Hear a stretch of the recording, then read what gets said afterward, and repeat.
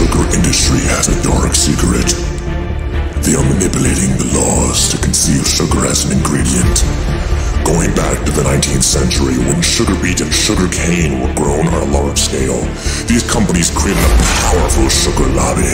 And when the negative effects of sugar became known in the early 20th century, and laws were made to require the amounts of sugar in their products, these companies manipulated and circumvented these laws and started using code names to conceal their ingredients, leading consumers to think that terms like triacryl and galactose are healthier, when in reality, it's a disguise for sugar.